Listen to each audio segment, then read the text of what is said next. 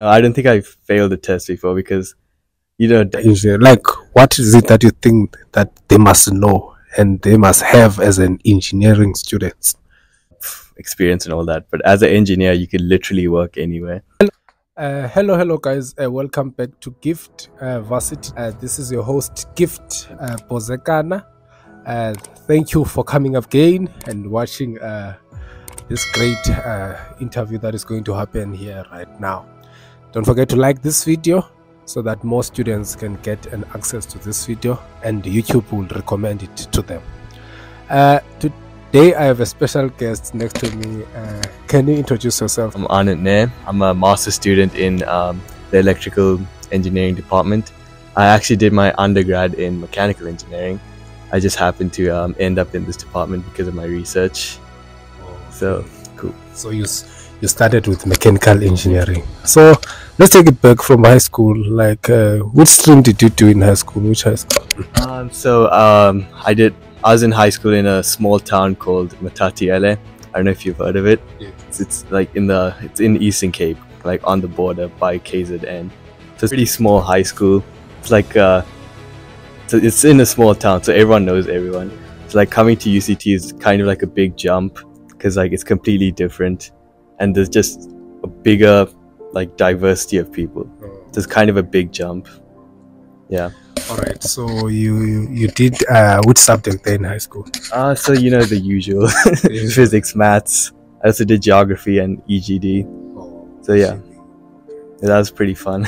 I always enjoyed drawing over. I think the choices we had in high school was between EGD and biology, and I was absolutely not interested in studying all those biological things. So EGD was just a natural choice for me. So like I always had an affinity for like engineering stuff. Oh, wow. So in high school you never thought of maybe when you finish high school doing something related to medicine or stuff? You always wanted to do engineering? Yeah, medicine is out of the table early on. I think I decided early on I wasn't interested in medicine. Like, yeah, I'm a big fan of cars, so engineering seems like the natural choice. So, yeah. All right. So you completed your matric. Which university did you apply to? Did you apply to UCT alone, or is there other universities that you wanted to study in? I actually applied like to 4 universities, but UCT was always my first choice. Yeah. So which are those? I think it is WITS, Stellenbosch, and UJ. Yeah, and also UCT. So as soon as I got accepted here, like this was a choice. And you always wanted to be at UCT, right? All right. Now you got into. Did you only apply for mechanical engineering here? I also applied for electrical engineering, which is funny because I'm in the electrical department now. Yeah. And I think in UJ I applied for aeronautical engineering. Yeah. That's the only place in South Africa that has aeronautical. Okay. So you applied for aeronautical. What sparked the idea of aeronautical engineering in you? It's like, have you ever thought about how like an airplane flies? It's not a very intuitive thing. It's kind of exciting, so I thought like aeronautical would be interesting. Yeah. All right. So, let me try. But then UCT accepted you for mechanical. Then you started your first year here at UCT. So how was your first year experience now at University of Cape Town? You know how first year goes. It's always rough. You don't know what you're doing. You're still figuring things out, and just getting like there's always like the shock from high school, because in high school everything is, I guess, spoon fed to you. And it's kind of different in university. But yeah, first year is always like a learning experience. Like you figure out what works for you. You figure out you make your friends and you work together and get through everything. So yeah, it's kind of like just a learning experience. It's only by second year where you've got everything figured out.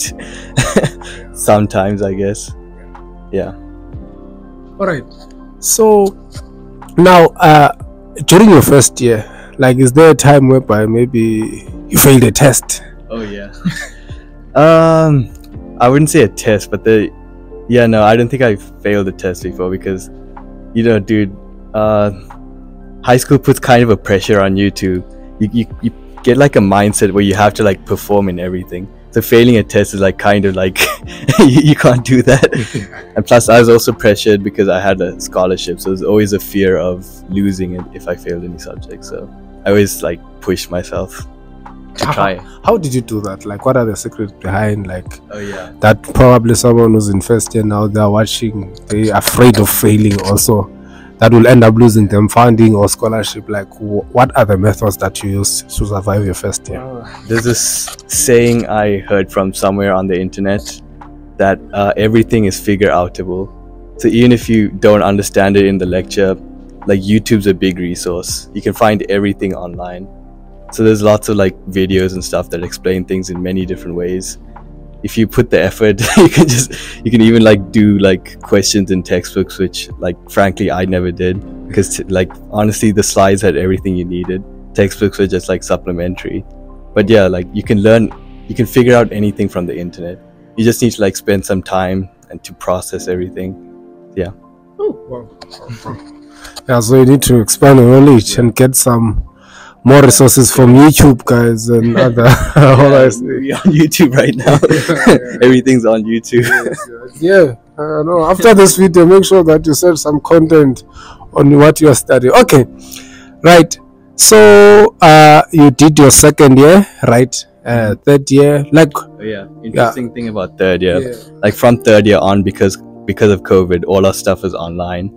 So like I only properly experienced the university life for 2 years, and then the second half of my degree was completely online because of COVID. Except 2021, like it is half online, half on campus. So it's kind of weird. Like we had a kind of a crazy university career, because like thinking back on it, every year there's always a crisis. In 2018, when I had my first year, it is drought, so we had like water restrictions. In the second year, there's like some protests happening. Also, we had the Uyunene incident, which is like terrible, and the campus shut down. In 2020, the whole like we were like sent back home because of COVID. And 2021, we had the fire at campus. So like every year, there's always a crazy incident. Wow, it's quite exciting. But you remained resilient throughout. Right? Yeah. Okay. I saw that you once got a deans. You were in the deans merit list. Which year was that? This is for first year and second year. Yeah.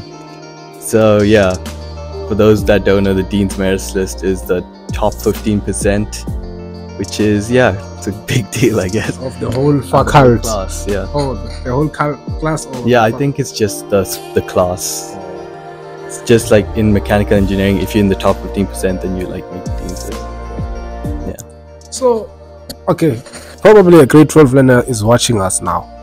They're currently wondering, what is mechanical engineering all about, right? What is all about? What's happening there in that field? If I could break it down in the most simple way possible, mechanical engineering is basically Newton's law. Everything is built around Newton's law. It's just about how things move, how different objects interact with each other.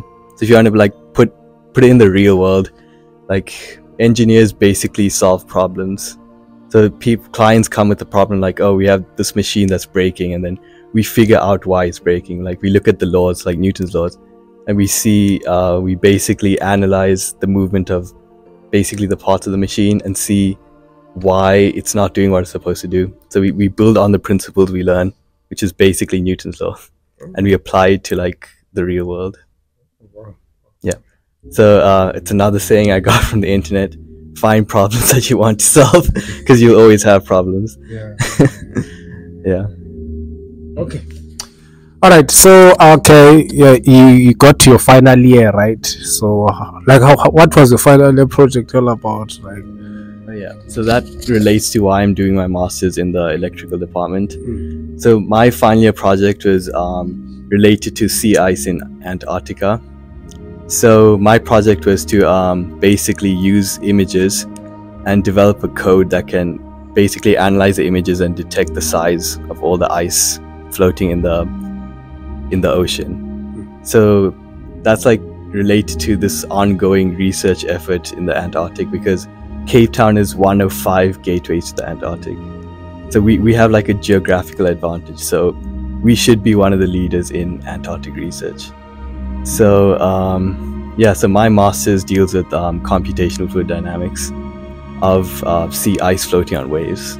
So that builds up on the research I did for my final year project. So yeah, that's. So now you're currently like marine robotics and stuff. Oh yes, marine robotics is a research group of different students doing research related to marine engineering, and we're applying like basically electrical engineering concepts.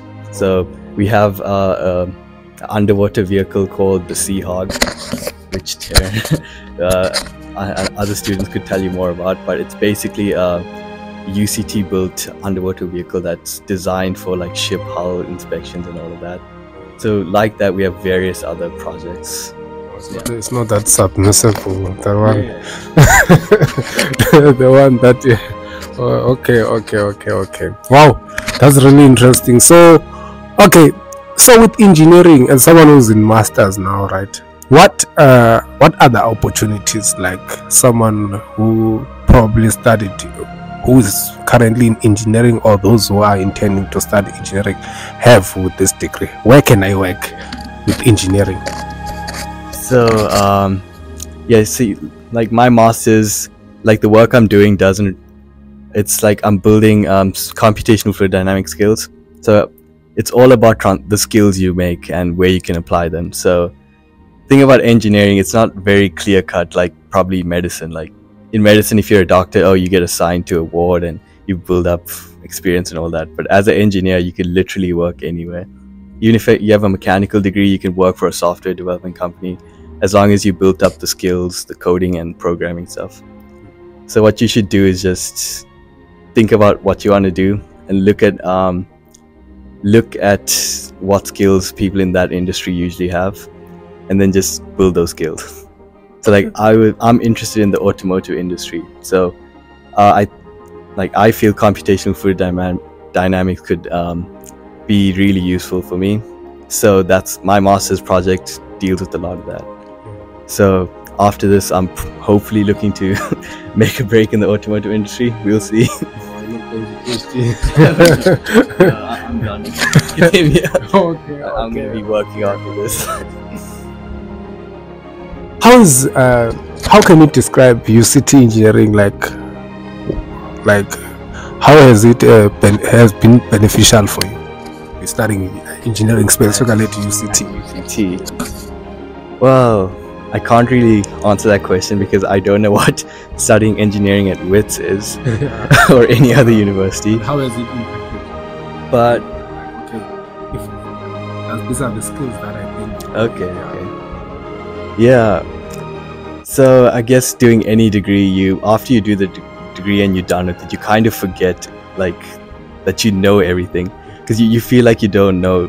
Like when I started my master's, because I was starting a completely new thing, I kind of felt shell-shocked, I guess, because I felt like I didn't know anything and I completely forgot all the skills I built up. And I think that happens to anyone who's entering the working world for the first time, because everyone is daunted by all these requirements that these job postings have, and we kind of get intimidated and we don't acknowledge everything we learned, I guess.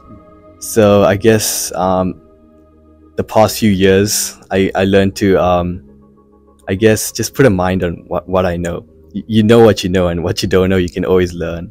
So I guess, yeah, that's pretty much it. All right.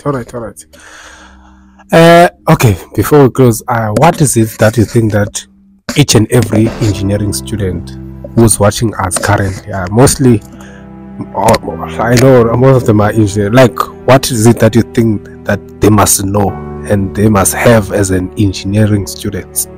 I guess that will keep them going. I guess the biggest thing is the ability to self-study, because sometimes you have you don't understand what happens in a lecture, and I guess the ability to learn things by yourself plays a big part in how well you can succeed. Because like when you get put into the industry, like they won't hold your hand. If you need to learn new skills, you have to pick them up like as you work. So yeah, the ability to self-study, that's a big one. And also another thing, transferable skills. you need to build transferable skills so that you could apply your skills in different contexts. Yeah, that's something I learned from another lecturer. Come up with research topics that are kind of more different. Any advice for someone who's in high school now as we are closing? Advice. Advice, yeah, words of inspiration. Some of them are currently writing, some of them next month they'll be studying their final exam. Any last words of advice? Well, I guess I can just say the general thing. Try your best, never give up.